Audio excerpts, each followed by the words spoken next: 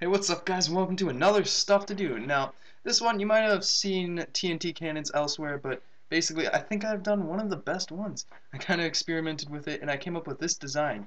It uses 20 TNT, which is the max you can use on Minecraft Xbox 360 version without it lagging. It basically takes the TNT up, but yeah, just watch how well it does.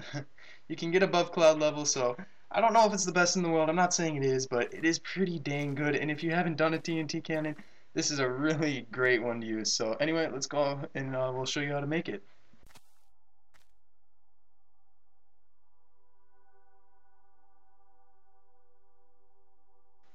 Alright, so to build your own TNT launcher, the materials you're going to need are a stone block, TNT blocks, a lever, a redstone repeater, and also blue Kool-Aid. And to start this off, we're just going to want to place a little stone block right in the middle. That's going to be like where we're building around, and that's going to be where you're standing on when you get launched. So anyway, I built a little circle around that, and then break 3 blocks around the edges of this circle to make a little flower.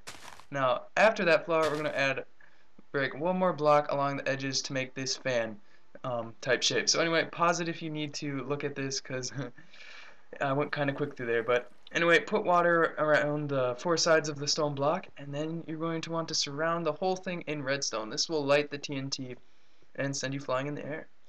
So spreading some red dirt on the lawn, and there you go.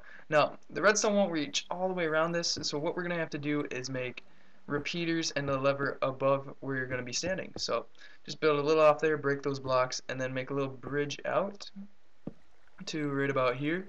Put a repeater right there, and then you're going to want to put a repeater on the other side also. Now bridge that gap, and then you're going to want to cover that gap in redstone. Now once you have that done, you are going to also want to put a lever that will start it. Now don't press the lever before you put the TNT in. I did that and I had to redo the whole take, so don't do that, it's not fun. So anyway, cover the 4 spots that you put the water in, cover those with TNT. For some reason it turns the blocks next to it into source blocks, but it will still work. So anyway, after you've filled it in with TNT, you now have your own personal TNT launcher that shoots you really high. Although I didn't really go that high on that launch, but I think it was because I jumped. So anyway, it still works really well. Now, just to show you how far this TNT cannon can shoot your player, I made a little column that, or not a little column, it's a humongous column that goes all the way up to the max you can build it. So about 128 blocks up, and I'm still going like at least 20 blocks higher than that. So it is really great cannon, and it just, yeah, let me just show you how really far up you go. Just look at that, all the way up into the clouds. That's just so cool. Oh yeah, and one other thing, remember to turn off the redstone before putting TNT in your human cannon, because it can get really freaking annoying, trust me.